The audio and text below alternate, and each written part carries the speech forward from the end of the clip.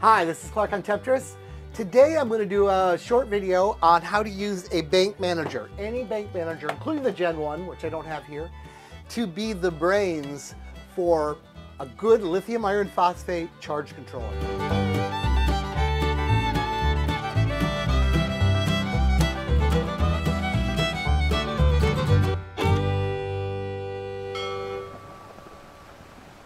I did a video a couple weeks ago on how to charge lithium iron phosphate batteries. It's becoming quite popular, as it should. It is the right way. I stand behind it. Of course, there's a lot of trolls that are saying I don't know what I'm talking about, and they're basing this on their like 10 minutes of research of what a battery company told them to do. For the most part, if you read the white papers from the actual academic sources on how to charge the batteries, you'll find that everything I said in that video is correct. The white papers are not easy to find and they're not easy to read. They are not designed for the general population. The biggest problem, of course, is that the battery companies are actually telling you to charge them in a simplistic way, and the simplistic way is not optimal for these batteries. So today I'm going to talk about how to actually make a charger yourself, kind of, that can charge these batteries. Now, of course, I'm a fan of my bank managers because, well, I designed them, I built them. They're the only thing I know. I mean, honestly, I keep looking around and nobody else has got my algorithm. There have been several companies who've tried to do what I do with the bank manager. I've looked into all of them and I believe they all miss the mark in some way. Mostly they miss the mark by quite a bit, quite honestly. The one that is probably the most known company is Epic Batteries. Epic Batteries' newest BMS has a facility to stop the charge process early. Sounds like a good idea. The idea is, I guess, Epic is a battery company that sells expensive batteries with a warranty, and they plan on being around for a while. And they're getting batteries back after a few years that are dying. So they don't want to be replacing these batteries. So they put something in the BMS, you know, to protect them so that you won't have bad batteries and they can make more profit. It's to everybody's advantage. What you can take away from that is Epic Batteries says don't charge past 100%. You know, that's the heart of what the bank manager does. Their algorithm is terribly lacking and it doesn't do the job. It's like the simplest possible way you could think to do the job. And it's a very complex problem. I don't go into the problem. That's the other video. The short of it is there's also lots of web pages around right now explaining how to charge Epic batteries to avoid their algorithm, because their algorithm is stopping the batteries from charging properly at all. So that's an issue. The bank manager does do this well. I take one of these guys and I use it to charge a battery that I review. Every battery review I do it twice. I charge the battery up with the bank manager until the bank manager says, "You're done, dude." Click, off it goes. Then I do some work with the battery where I overcharge the battery directly, and I can see it goes right into the hockey sticks. So we didn't do that before, but that's where the voltage starts going up and damage starts happening. And since that happens, you know, within just seconds of charging at low current, I know that the bank manager has stopped at the appropriate time. Then for every battery review, after I use some power out of the battery, I recharge it up to 100% by the bank manager's concept of it. Then I do a discharge through a calibrated source, and I always find there's just a tad more than the rated amp hours of the battery, which is actually what the cells are always sold at. You know, when they build 100 amp hour cells, they're actually like 104 amp hour cells. And they do that, obviously, so that you don't complain if it's 10% off. They'd rather oversell a little bit than have returns. So the bank manager, as far as I'm concerned, proves itself that it can stop at 100 without going up into the big voltages, because you charge up and then you test upwards and see, oh yeah, it looks like it was in the right spot. And then again, I charge up and then I do a discharge and I can see, yeah, it was in the right spot. If I didn't charge enough, of course, I wouldn't get 100 amp hours out of a 100 amp hour battery. So we're just going to have to trust this thing works or stop watching the video. What's the sense? In short, I've verified to myself this thing works on many, many batteries. And there's hundreds and hundreds of these out in the field, and people are happy with them. Well, when I do that setup, I don't do it in the normal install. There's no lead involved. I just use this thing as a battery charger. Of course, that's easy for me because, you know, I developed it. I kind of know what's going on with it. So in this video, let's just talk about how to set up that. And the reason you'd want to do that is if you had a BankManager either that you weren't using because you upgraded to a Gen 3 and you have a Gen 2 or 1 around, or you just wanted to charge your batteries up. You know, things happen. You don't have any lead around and you just want to charge them up. That's what this would do for you. Okay, let's set up the test bench and charge a battery. I've taken some power out of this battery so it has some room to accept power. And let's go for it. Okay, you grab a BankManager and you hook it up pretty much the normal way with just a few things left out. So just going down the pins, the first pin is plus 5 volts and it goes to the current sensor. I'll talk about where that goes in a minute. The current sensor also needs a ground wire. And then there's 2 outputs from the current sensor. Usually you set them up as a twisted pair and that comes back to the next 2 poles of the BankManager.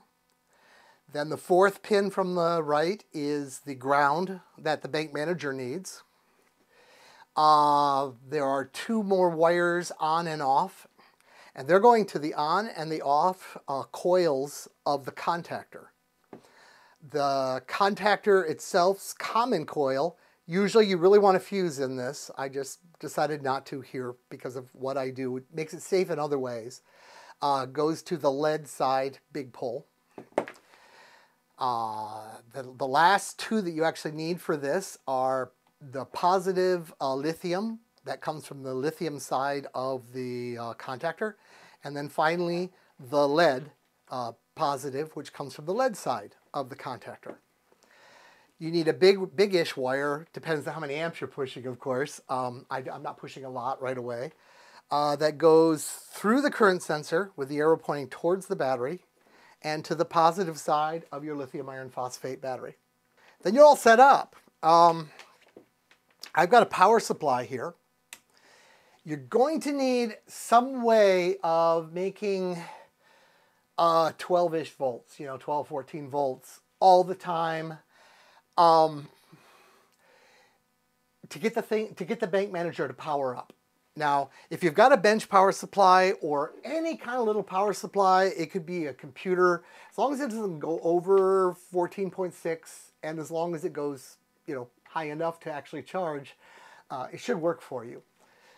And you hook that on by hooking its positive output to the lead side of the contactor and its negative output to the ground anywhere. I went right to the battery. Then you turn on the BankManager and you'll hear it click the contactor off as it always does when it starts. It's going to go through its boot cycle. And now it's up. And it's seeing that the lithium battery is at 13.21 volts and that the lead battery is at 14.46. The lead battery doesn't exist, of course. Now, you could actually put a lead battery in this system, and it will make your life easier to do a charge if you don't have a good power supply. In a bit, I'm going to show you how to do it with this monster. And in that case, life would probably be easier for you if you had a little lead battery. Now, it could be a little tiny 12-volt lead battery. It wouldn't matter how big it is. All right. So this guy's ready to put out 14.5 volts. It's not now. It's putting out 0.03 amps because that's what a Gen 3 BankManager consumes. You'll want to go through the menu in the BankManager and set it up for the battery you have. This is a 140 amp hour battery, so I've told it it's a 140 amp hour battery. I'm ready to go. So let's go. How do I turn on the BankManager? It's not charging. Well, the BankManager has a safety in it that says, I'm not going to let you connect the batteries when they're wildly at different voltages. And the reason for that is if this contactor came down when there was a big voltage differential on 2 very big banks of batteries, the higher voltage battery is going to charge that lower voltage really fast with a lot of amps. And your system might not be up to it. I can't promise that your system is up to it. So I put that safety in there. That safety is a pain in the butt sometimes. There's just so many times you say, I just want them to connect. If you're comfortable with the safety of your system, now this is you making the decision, not me, you have fusing, or you have way big enough wire, or for whatever reason you say, I know when it's safe to connect these batteries.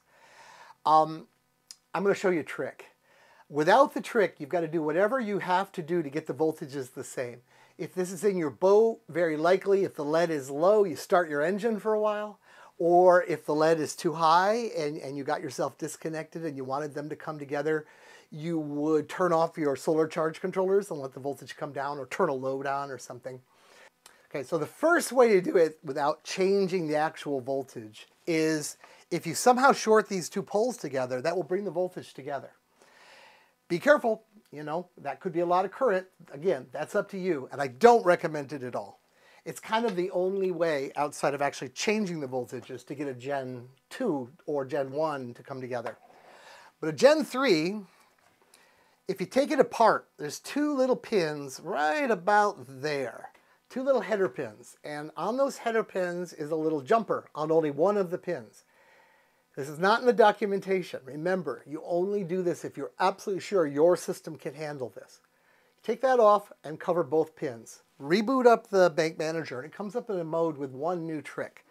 This is specifically there for this kind of a situation where you want to be able to use this as a charger.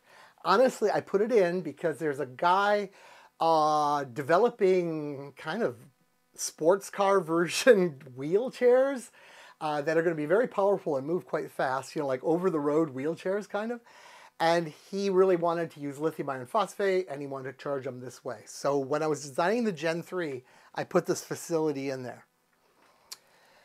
The Gen 3 has these two buttons. This one turns it off and on. This one resets it. And what the reset button did originally is after the battery is fully charged and it is not a candidate for recharge, it hasn't been discharged enough, there'll be a little asterisk on the screen. And if you push this, it just gets rid of the asterisk. It says you are a candidate for recharge. And there's a lot of uses for that, but I won't go into it right now. When you make that jumper touch both of the pins, this does one other thing. It says get rid of the asterisk if it exists and immediately connect the two batteries. You heard the click. It's now charging at 5 amps. 5 amps are coming out of the power supply, going through the system, going into the battery. The BankManager is saying 5, 5.1. This is 5.1. Trust this meter over that meter, but you know, they're basically reading exactly the same thing. All is going well. So this battery's charging. It will charge for some time because I took quite some power out of it until the BankManager says, hey, you're done. And when it's done, it's done. It's kind of neat because it'll charge for hours and hours. It'll go click, and you can come back and push that button, and it'll go together off. It knows it's done. If you wait until the voltage on the lithium comes way down, you know, just from normal settling, and you push the button again, it'll go charge, done. I mean, it's really quick. It just plain knows. I know I developed the algorithm, and it still amazes me that it works as well as it works. Okay, so this is going to charge. In my case, it's going to charge at 5 amps because that's my power supply. If you had one of those little chargers that looks like a computer power supply, you'd have a system like this, probably charging more than 5 amps, but you'd have a system like this. Let's say you'd like to charge faster. Now, don't charge too fast. Lithium iron phosphate batteries should never be charged at more than 0.5 C.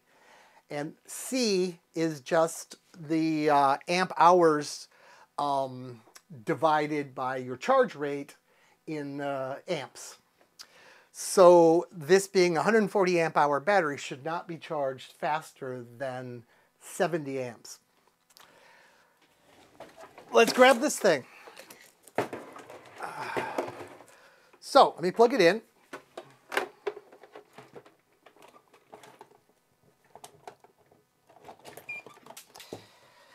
It's your basic automotive battery charger. And like if we were to, it's got all these safeties in it. So these are dead. There's no power coming out of them because it won't turn itself on until it sees appropriate voltage.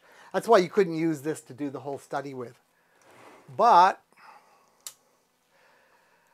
we can hook it on here. So first I'm going to hook the ground to the, the shared ground of everything.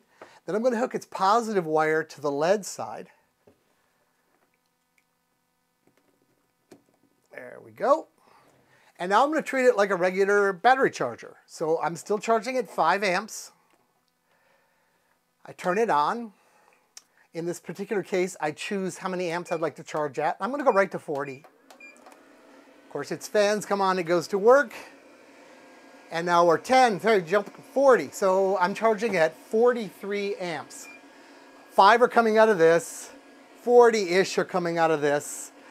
This is lying to us a little bit, as they do. So like 38 are really coming out of this. But this battery is being charged at over 40 amps. And again, the BankManager is the brains. Where this thing knows nothing about when to stop, this thing can't stop because it's a power supply. This guy will say, it's time, the battery is done, and it'll shut it all down. That's all there is to it. I'm going to stop the video there because, I mean, I can run the video and in about a half hour or so, this will be fully charged, but all it's going to do is say, click, and this guy goes into the disconnected mode. So that's about it for this video. I hope this is helpful for somebody.